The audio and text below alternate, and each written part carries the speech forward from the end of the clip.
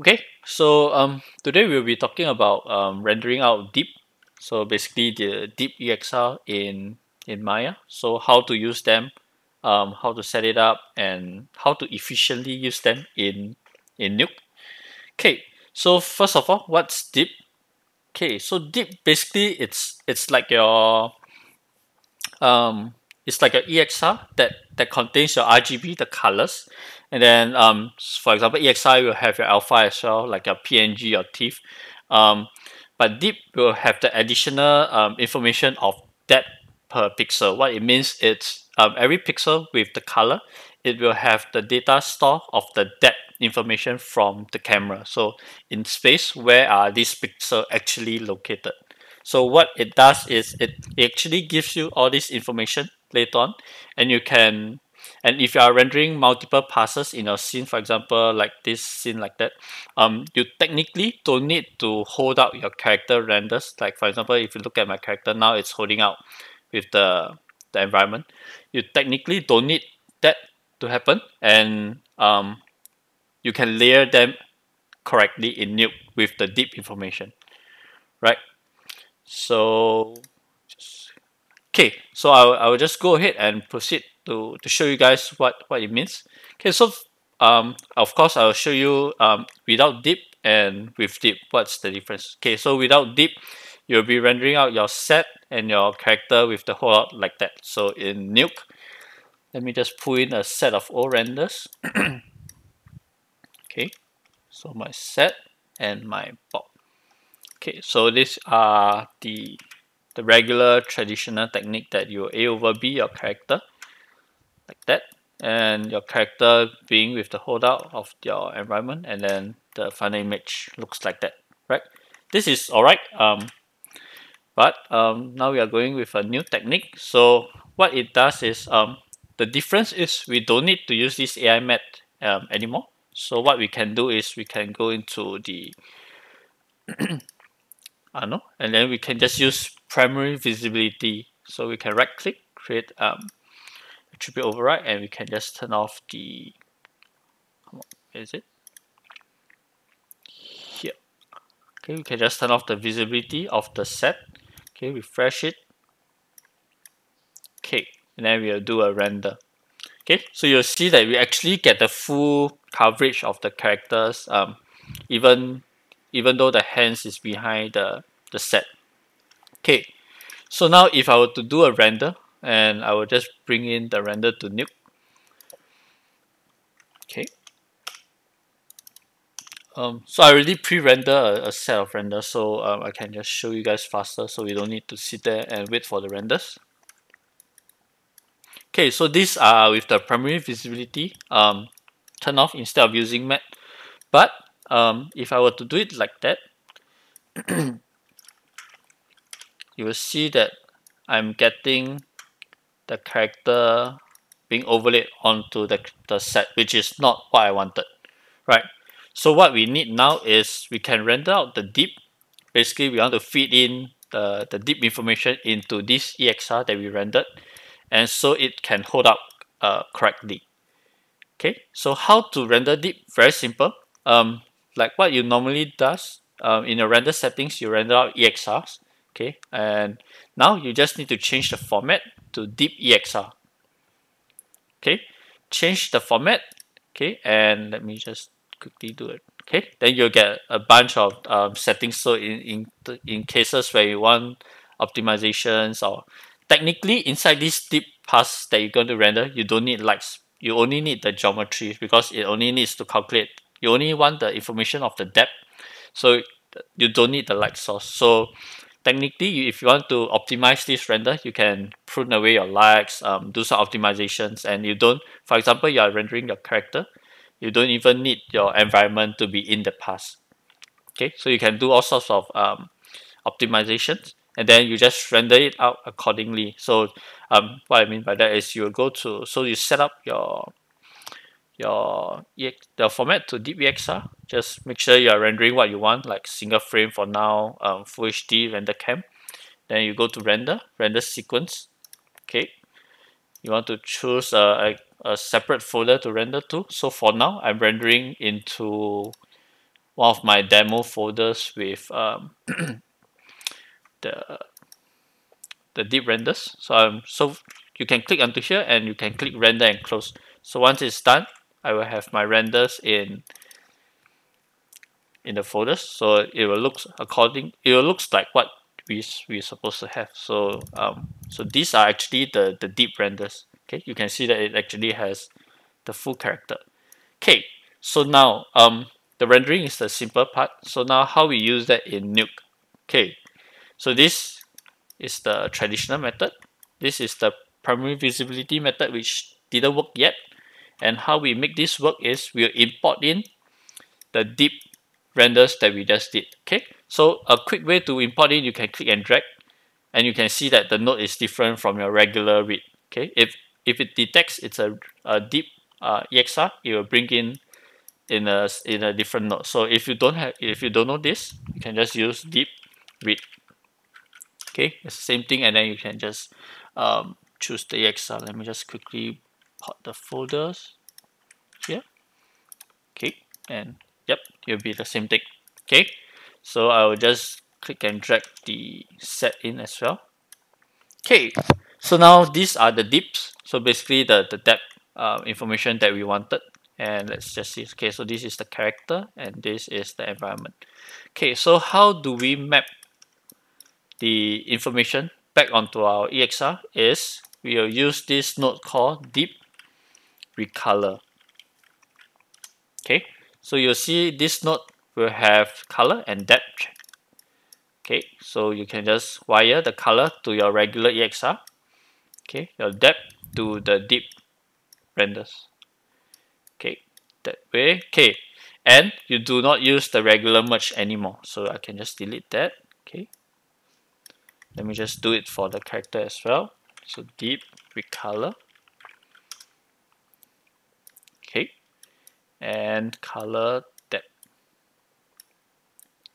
Okay, so another thing, if you want to double check your deep to make sure it's working, what you can do is you can use DeepToPoints. Okay, and then you can wire the deep into this DeepToPoints, and you can see in 3D space. If I zoom in, I actually can see my character in the viewport. Let me just frame it. Right. Of course, whatever that is behind the camera or behind the character, you don't get to see them. But with this deep, you actually can see where I am in 3D space. And for example, if you need to place in cuts for elements like 2D smoke, 2D explosion, you can place them exactly where you want them to be. Right. That will be easier for you to do all those placement. Okay. Okay. So that's how you can check your deeps to make sure they are rendered correctly. Okay, let me just double check my set as well. So you see, yep, it's there. Cool. Okay, so how do we merge this set with our character together and with the holdout properly? So we'll just use this thing called DeepMerge. Okay. Okay, so with deep, right, A and B channel doesn't matter anymore because they are holdout based on the depth and not whichever it's A will be on top of B, right? So that doesn't apply anymore. So the A or B channel doesn't matter anymore. Okay. So say I wire them like that. And if I view from the deep merge, you can see that it holds up my character perfectly. Yep. So that's the beauty of deep. So you do not need to purposely hold out your character with the harsh cutout. And then what it does is all this additional information can help you in cases like sometimes with all the mattes hold out, you get edge issues. That means after you comb them together, you do a bunch of grids and defocus, you get some edge issue because technically there's no information after here, right? With all this, you still preserve all the information that you need. And for example, of course, I'm not encouraging you guys to do it. But for example, if you need to do things like DeepTransform. So for example, I want to move my, say my character to the right a little bit. I can translate him a few pixels to the right. there I still preserve the information there. So of course these are the cheating stuff that technically you guys shouldn't be doing. But for example, if you need to fix a few frame of intersection which is 1 or 2 pixels, this is totally legit, that you can even shift him out like so much because you got all the information there. But one thing to note that is your shadow will start to not line up. So all these are usage that you can do to help fix very how I say, a very minor problem, like some intersection that you spot. Maybe his leg is going through the ground.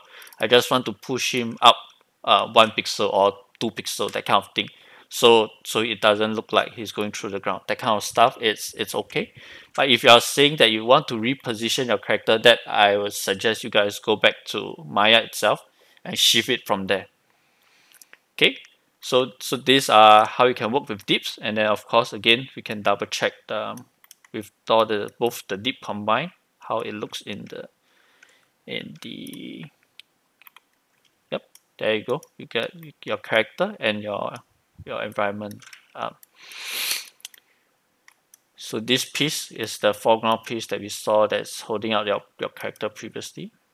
Then yeah, you got all your 3D information here. Then what you can do with it is you can add a Z defocus. Okay, wire to. Okay, so one thing to note. So if you are compositing it using your deep route, what you need to do is you need to convert this deep image back into a regular image. So what we do is we use a deep to image. Okay, so that will convert it back to our regular image. And then from there we can do our necessary, for example, like grades and whatever color correction you need. So if you want to put your grids to here, it shouldn't work. Yeah, it should. You can't connect because that is not your regular image. Okay, and then what I want to show is you want to do Z defocus. So basically defocusing based on depth, right? So if I use Z defocus. So be careful when you're using this node. It makes your scene slower. It's more expensive to render. But always just enable it when you need it, when you need to see it. So if not, just disable it when you're working. If not, it will take super long to not. It shouldn't take super long, but it will make your scene heavy. Okay, just wait for a while. What's happening? Let me just double check my machine. Nothing is running.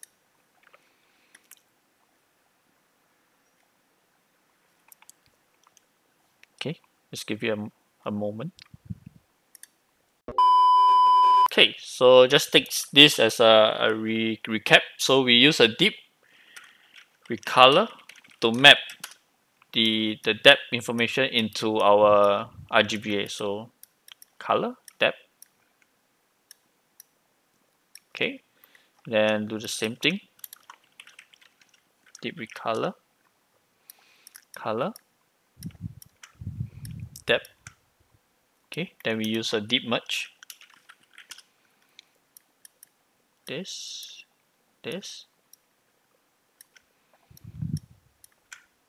Okay, then of course we need to convert this to a regular image. So DeepToImage here. Okay, and then we want to do a Z defocus. So we want to defocus based on depth, right? So what we do is we add the Z defocus. Okay, view from here. Hopefully it doesn't lag up. If not, I think I probably need to restart my machine. I think something might be wrong with my machine. Yep. Okay, so there you go. So you see that this focal point, I need to shift it to where I want my focus to be. So now everything is blurry. So if I shift this to, for example, the eyes of my character, so it will focus this area and then defocus accordingly. So you see that my foreground is a touch defocus now. So it's based on depth, and then of course you can exaggerate all this by increasing the size, say 15, then increase the maximum, say 20. See, that you can exaggerate those look, and the focus is just on the eyes. But of course, you get artifacts a little bit here and there, depending on how far you push. Yep. So that's of course, I think this looks too much now. Let me just change.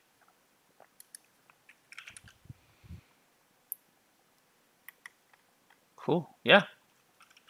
Pretty good. Okay. So in cases where you're doing your regular, you split out your lights and you plussing them, it's the same workflow. So you can do the same thing. So you can just shuffle out my different lights. So environment, NV, then my kick light and my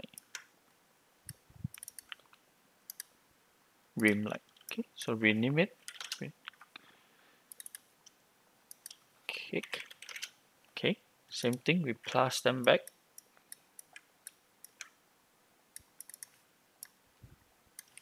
Then plus them back.